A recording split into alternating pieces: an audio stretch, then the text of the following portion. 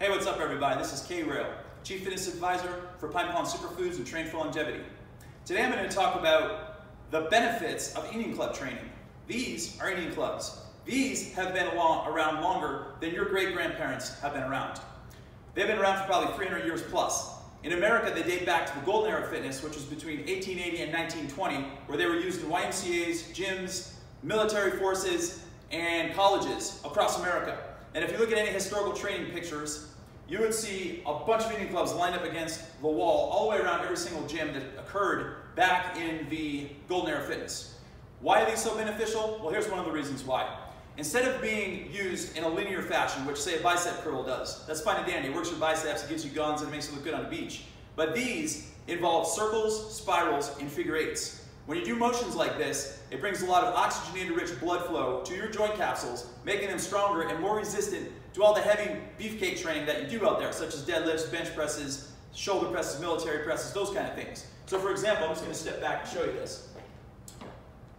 We bring them up like this, and then we bring them around. This is called an outward heart shape exercise right here. So what you're doing is you're making these circles, and these spirals, and these figure eights, these graceful, beautiful things. So what they do is they bring a lot of oxygenated-rich blood to your joints, making them stronger and more resistant to pain and trauma. They also help improve your recoveries after you do happen to have an injury with a shoulder or an elbow or a wrist. And speaking of all three of those areas, Indian Clubs improve the range of motion in your wrist, your elbow, and your shoulder through the circles, spirals, and figure eights that you do when you're using Indian Clubs. Another thing that they're really good for is posture. So I'm going to go from a side angle now, and I'm going to do that same heart shape. So we go like this, and what I'm ended up doing is making a circle, and then I'm pulling my shoulder blades back, and then extending my arms up like this. So what that does is it helps stretch your chest and your shoulders in the front delts, and also it strengthens these muscles right here, called the rhomboids, which often become weak from sitting for long periods of time. So when you're sitting like this, typing on your computer all day, or if you're a truck driver, or you're in your car a lot, if you're some kind of salesman, that puts your upper body into a forward cross complex, which is bad posture. We don't want bad posture because it causes bad breathing habits, and it also causes your organs to be misaligned. When you start using Indian Clubs and you start pulling your shoulder blades back like this, you improve your posture because you're strengthening your rhomboids, which will pull your shoulder blades back, and then it'll give you better posture through the course of time. So that's another big benefit of Indian Clubs. Now, neurological load occurs when you do complex movement and you cross the midline of your body, which is right here.